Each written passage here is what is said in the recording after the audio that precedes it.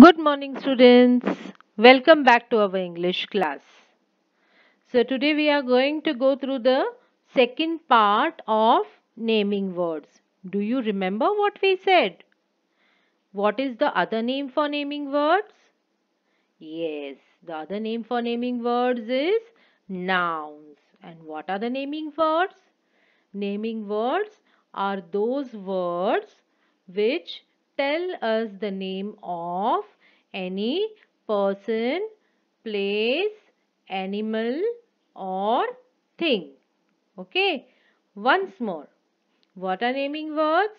Naming words are those words which tells us the names of any person, place, animal or thing.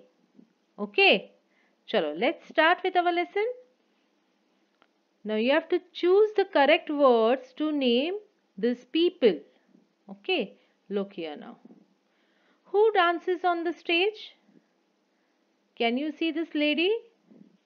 What is this lady called? I'll give you some options. She is called a cook, a dancer, a dentist, or a singer. What do you call the person who dances on the stage? Yes, a dancer. So the right answer is a dancer.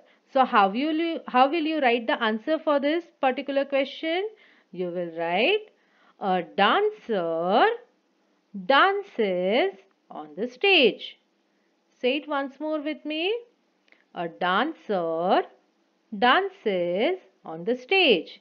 In this, dancer is the naming word. Which is the naming word here? Dancer. Okay, understood? Okay, let's go to the next question. Who mends our broken shoes? What do you call this person? Yes, I'll give you the options. A doctor, a tailor, a cobbler, or a grocer. What do you call this person? Yes, a cobbler. A cobbler is the right answer. So, how will you write the answer? A cobbler, repeat after me, mends our broken shoes. Very good. Once more. A cobbler mends our broken shoes. Now, what is the naming word over here? Cobbler. Yes, cobbler is the naming word because it tells us the name of this person. Okay. Chalo, let's look at the next question. Who looks after the sick people? Okay. So this is your hint. And what is she called? A cobbler, a tailor, a teacher, or a nurse? What is the right answer? Yes, the right answer is a nurse. Very good. So, how will you write the answer? Repeat after me. A nurse looks after the sick people. Repeat it once more. A nurse looks after the sick people. Very good, children. Here, the word nurse is telling us the name of this person. Okay. So, nurse is the naming word. Okay. Chalo. Question number 4. Who teaches in a school? Okay. Now, let's look at the options. A mother, a teacher, a peon, or a carpenter? Who teaches us in a school? Very good, children. A teacher teaches us in the school. Okay, so let's write the answer. Repeat after me. A teacher teaches in a school. Once more. A teacher teaches in a school. Okay, now tell me which is the naming word? Yes, the word which we have underlined, that is teacher, is the naming word. And why is it a naming word? Because it is telling us the name of this person. Okay, it is telling us who this person is. Is it not? Okay, chalo, let's take a look at the next question. Question number 5. Who looks after the plants in our garden? Okay, so this is the picture, and he is a gardener or a chemist or a driver or a doctor. So who is this person? What will you call this person? Yes, the name of this person is a gardener. We call him a gardener. So gardener is the name of this particular person. Okay. So how will we write our answer? Repeat after me. A gardener looks after the plants in our garden. Once more. A gardener looks after the plants in our garden. Okay, understood. So today what did we do? We learned that the names of various people. How do we name them? We don't know their actual names, but by the profession. म्हणजे ते काम काय करतात त्यावरनं आपण त्यांना बोलतो. जो वो काम करते हैं उसके हिसाब से. आपको अगर डॉक्टर का नाम नहीं मालूम है फिर भी आप उनको डॉक्टर बुलाते हैं. आपको पता नहीं है कि गार्डनर का नाम क्या है, बट उसको आप बुलाते हैं gardener. So the name by which you call out a person is the naming word. उसको नेमिंग वर्ड बोलते हैं. Okay, understood. ओके, ठीक है, चलो. Now I will tell you what you have to write in your notebook. See, again I am telling you. Now you have grown big. You have come to first standard. आप first standard में पढ़ने आए, बड़े हो गए हैं. अभी मम्मा या पापा को अपने बुक में लिखने को नहीं देना है. You will write it yourself. खुद लिखना है. Okay, understood. Now I am giving you very less things to right. बहुत थोड़ा थोड़ा ही लिखना है. ओके, अभी आप जैसे बड़े होंगे ना वैसे आपको ज़्यादा लिखना पड़ेगा. So we need to practice, you know. चलो. And I know you all are very strong children, is it not? आपके पास बहुत सारी ताकत है, तो आप लिख सकते हैं, है ना. मम्मी पापा को लगता है कि आपको बहुत टाइम लगेगा लिखने के लिए, but you are very strong and you can do it. Okay, चलो, I will tell you what to right. Choose the correct words to name the people. तो इसमें जो अभी हमने डिस्कस किया, what we discuss earlier, only this 5 sentences you have to right.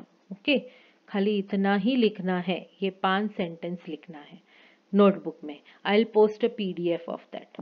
Okay, चलो, will move on to the next question. Okay, next question is match the columns. Okay, now you tell me, I will read it out for you. Reema plays in. कहाँ पे खेलेंगे? Where does Reema play? I will tell you what is written here. The library, a park, palace, the post office or the field. Where do you play? कहाँ खेलते हैं? So it is the name of a place. Okay, पहले हमने name of a person देखा. Okay, now we will do this exercise with the name of a place. Okay, कहाँ पे खेलते हैं? लाइब्रेरी में? No. In a park? Yes. So the right answer, Reema plays in a park. Okay. Next one, the king sits in his. King मतलब राजा. कहाँ पे बैठता है? Where does he sit? In the library? Does the king sit in a library? No. So park already we have matched. In a palace? Yes, palace मतलब महल. King कहाँ, राजा कहाँ पे बैठता है? He sits in a Mahal only, no? So Raja in English is king and Mahal in English is palace. So the king sits in his palace. Okay, so this is right. We'll match this. Now next one, third one. Ravi buys stamps from where? Abhi stamps. Do you know where the stamps? What is stamps? Stamps means those small tickets which we put on the envelope. अभी हम लोग ज़्यादा post office नहीं जाते हैं. We don't go to the post office to post the letters.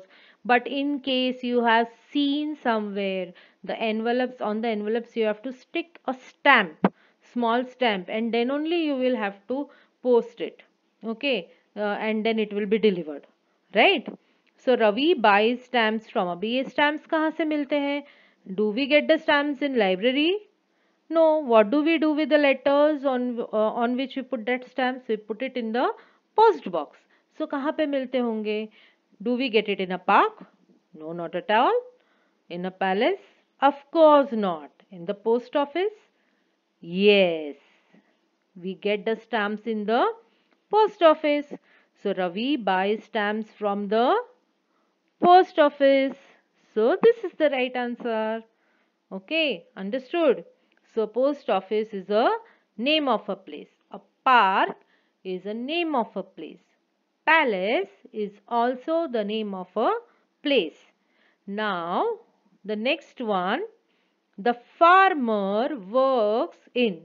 What is the meaning of farmer? Farmer आपको मालूम है ना क्या है? किसान. शेतकरी, मराठीमध्ये आपण शेतकरी म्हणतो.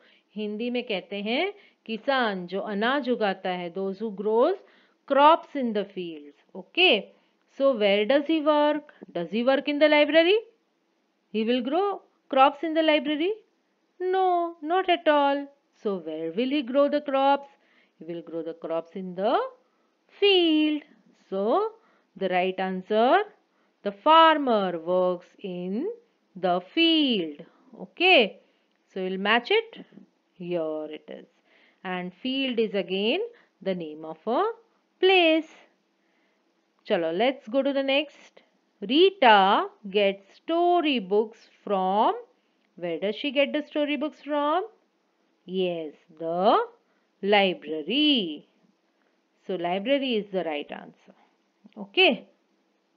So this is how you are going to match, but you will not do it like this in your notebook. I will show you how to write it in your notebook. Okay.